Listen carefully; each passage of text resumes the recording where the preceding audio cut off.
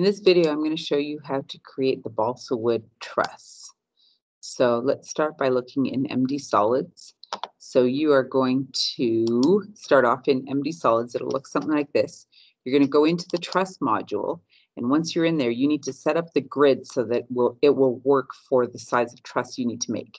You need to make a truss that's 6.5 inches wide by 3.25 inches tall.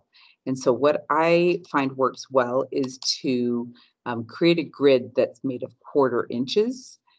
So basically 4 times 6.5, which is 26, and then 4 times 3.25, which is 13. So what that looks like is when you first start off, you're going to be given this little template that allows you to set up your spacing. Your horizontal spacing and vertical spacing intervals are best set to 1, and then the number of spaces is going to be 26 in the X direction and 13 in the Y direction. So that'll give you a grid spacing that'll fit the jig on the truss tester and will allow you to create a truss within a precision of 1/4 inch. All right, so when you create the truss, you need to start off with your members. It's really important that you always have joints down at the bottom corners, both of them. And I'm just going to set up a pretty basic little design here, but one that works pretty well. So I'll have those 2 members on the side. And then you need to make sure that whatever your design is, that they come together at the top and you're able to apply the load at the center of the top. All right, so let me just keep putting these members in and show you then how to put the supports in. So the supports, then you're going to click on supports over the side here. You want to have a pin and a roller support. So over on the side that you choose to put the pin, you're going to drag down for the Y component of that and drag to the side for the X component of your pin. Then on the other side, you will need to click and drag down for the roller support.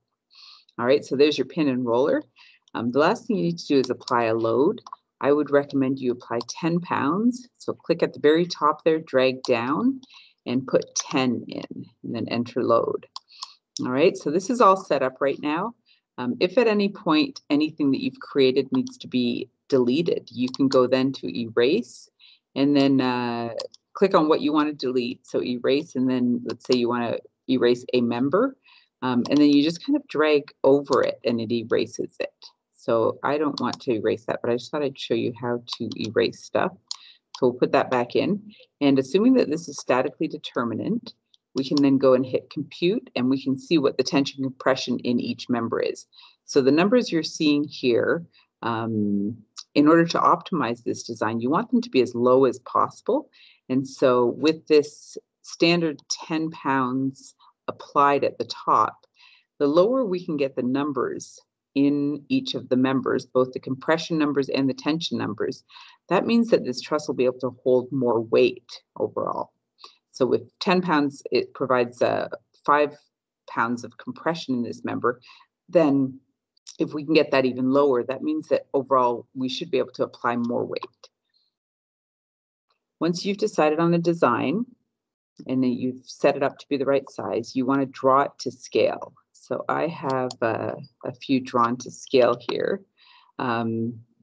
You should probably try to find some graph paper that you can use that is like with an inch grid on it. Would work really nicely. And make sure that you start off with a 6.5 inches wide by 3.25 inch tall box, because your truss has to fit within there, otherwise it's just not going to work. Carefully cut all of your little pieces of balsa and set them up according to how you've designed your truss, and make sure, of course, that you have the spot for the force to be applied up at the top. After you've cut those all out and glued them, you'll probably want to set some gussets onto them. And just going back, putting some masking tape on them is going to be useful, just to kind of hold them in place as you're doing gussets and gluing and whatnot. And then what I did was I put gussets on the back side as well. So you don't have to put gussets on both sides, but I'm hoping that that's going to help it be just a little bit stronger.